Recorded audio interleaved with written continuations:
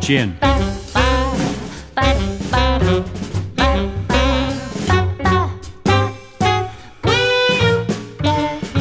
The first time I drank gin, I thought it must be hair tonic. My brother swiped the bottle from a guy whose father owned a drugstore that sold booze in those ancient, honorable days when we acknowledged the stuff was a drug. 3 of us passed the bottle around, each tasting with disbelief. People paid for this? People had to have it the way we had to have the women we never got near? Actually, they were girls. But never mind, the important fact was their impenetrability. The unknowable. Practicing his horn on the Williamsburg Bridge hour after hour. Woodshedding, the musicians called it. But his woodshed was the world. The enormous tone he borrowed from Hawkins that could fill a club to overflowing, blown into tatters by the sea winds, teaching him humility.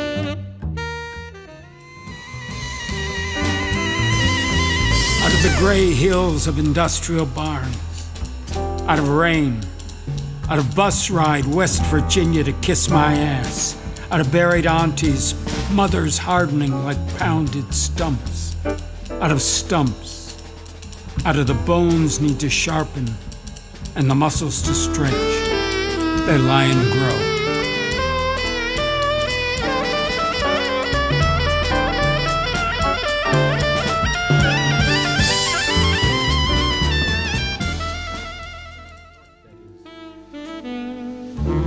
The radio is playing Bird Flight.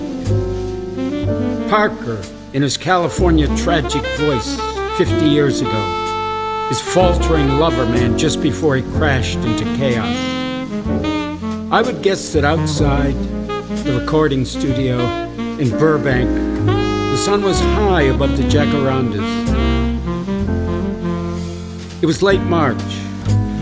The worst of yesterday's rain had come and gone. The sky was washed. Bird could have seen for miles if he'd looked. But what he saw was so foreign. He clenched his eyes, shook his head, and barked like a dog. Just once.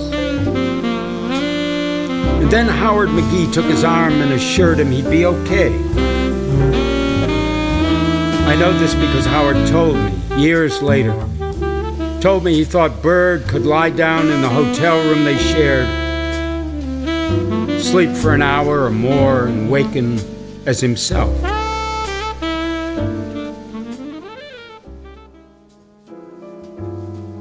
I remember once, 27 years ago, walking the darkened streets of my hometown, when up ahead on Joy Road, at the Bluebird of Happiness, I heard over the rumble of traffic and the rumbling of my own head for the first time the high, clear trumpet of Clifford Brown, calling us all to the dance he shared with us such a short time.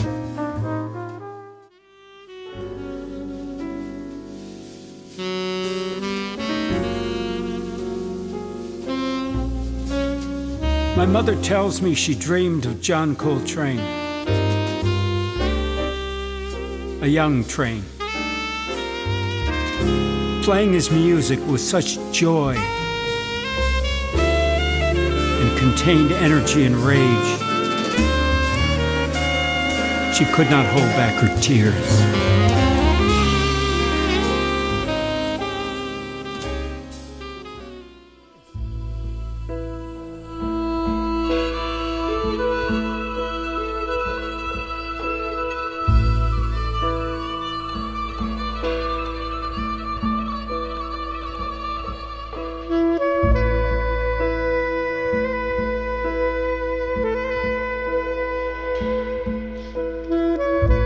our valley.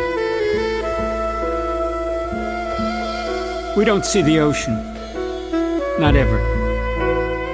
But in July and August, when the worst heat seems to rise from the hard clay of this valley, you could be walking through a fig orchard, when suddenly the wind cools, and for a moment you get a whiff of salt, and in that moment, you can almost believe something is waiting beyond the Pacheco Pass.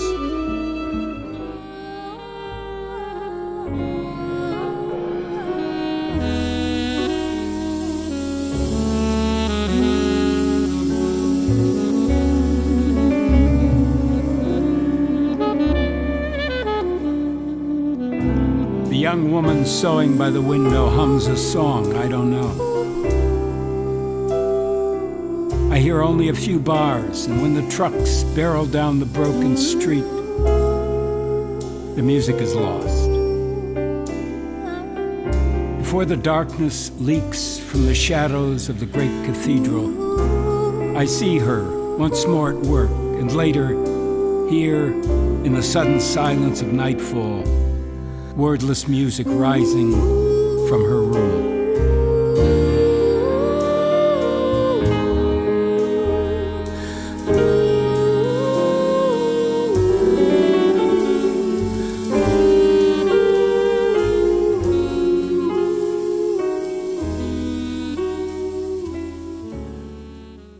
The train lurches forward to regain its momentum, and at last arrives somewhere, a station on no map I know.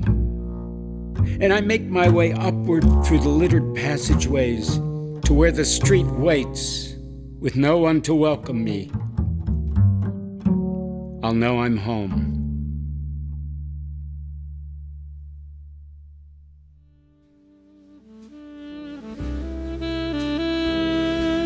What work is? We stand in the rain in a long line, waiting at Ford Highland Park for work. You know what work is. If you're old enough to read this, you know what work is, although you may not do it. Forget you. This is about waiting, shifting from one foot to another, feeling the light rain falling like mist into your hair, blurring your vision, till you think you see your own brother ahead of you, maybe 10 places.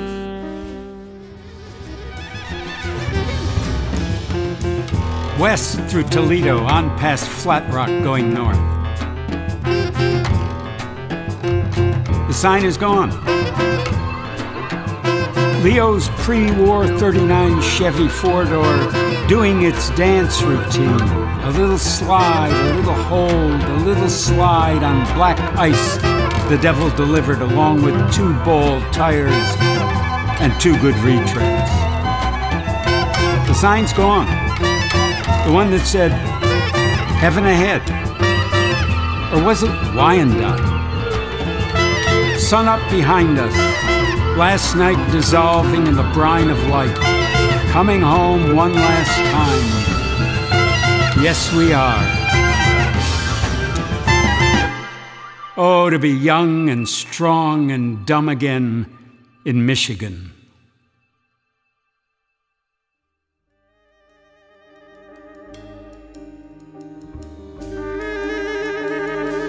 His Detroit was something else. In the back of automotive, a bare bulb swung above him as he bowed to the wrong job in the wrong place and entered the unwritten epic of tedium. A finger in one hand, 3 fingers on the other. Yakov, my old grease shop partner, one day hung up his apron, put down his gloves and wristbands, and went off in smoke.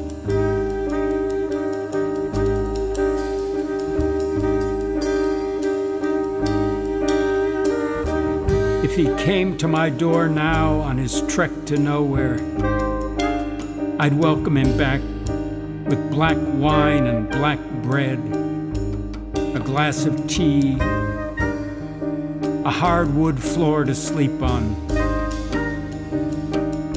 and hope the new day brought him the music of silence.